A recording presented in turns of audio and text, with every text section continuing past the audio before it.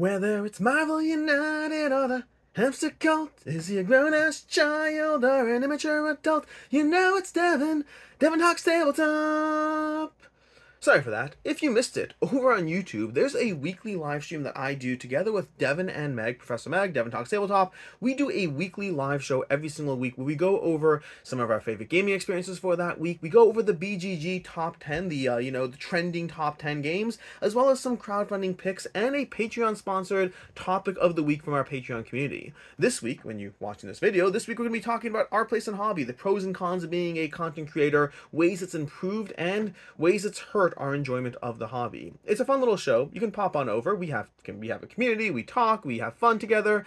It's a little zany, it's a little crazy, but in case you missed it, that's going to be every Wednesday at 1 p.m. Eastern Standard Time over on my channel. I'll link to the most latest one down below.